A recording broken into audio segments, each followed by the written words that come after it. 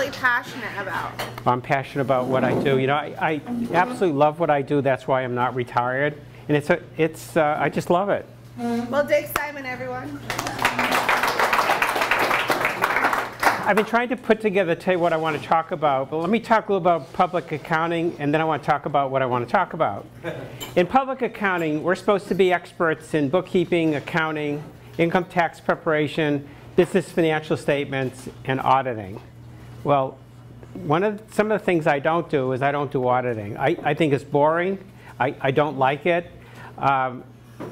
Getting back to bookkeeping, most CPAs that are young don't know the first thing about bookkeeping because they work on computers and the computers do all this. They don't know the first thing about accounting because they're working in auditing. They want the auditing section because that's the part that gives them the most money. I've been in public accounting now 50-odd years, and my dream was to go with a small business client, which is the primary part of my practice, and individual taxpayers. To me, that's where the action is.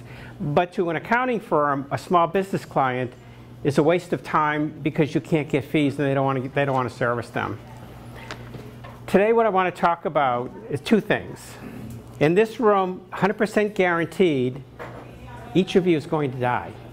The second thing is each of you is going to retire. Now, retirement is a process that should start when you're very young. It is a thing that requires you to save. It requires you to step back to what you're doing and put money aside each and every month of your life towards your retirement plan. Preach it, Dick. Preach it. Now, I have clients, a lot of elderly clients. Some are very wealthy, others not so wealthy. I have retired clients that have a mortgage and they have a car payment. Those are two things you should not have when you retire. You should be absolutely debt-free. So how you want to retire will determine how you live your life.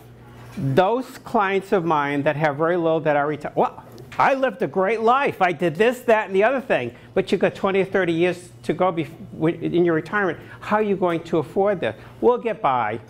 Is that what you want? Do you want to just get by? Or do you want to retire inspired by what you do? Now, when Roths came out, I was 37 years old. I've been investing in IRAs since that time. If they allowed a deduction prior to that, I would have saved to do that. But it's the day that the IRS allowed IRAs, you get a deduction on your tax return, I was all in. And I've been all in all these years. Do I have to work now? No, I don't. Could I retire and be happy retiring? Probably not, because I love what I do. This is, you know, it's like something, I don't have to work. That's the key of what I'm saying. 2 minutes? 3. Oh, 3. Yeah. Oh, sure. How can I talk for 3 minutes? My job, when I counsel clients, is if you have a car payment, I say, why do you have a car payment?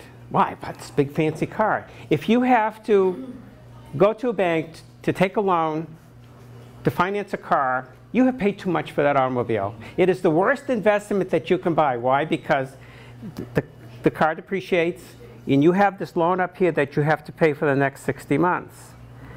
The other thing is your mortgage. Most people take out mortgage for 30 years. Take out a mortgage for half of that time. Get the thing paid off. And people say to me, well, Dick, you know, I love the tax deduction. I'm saving income taxes. When I talk about cash flow, not cash going out, but cash coming in.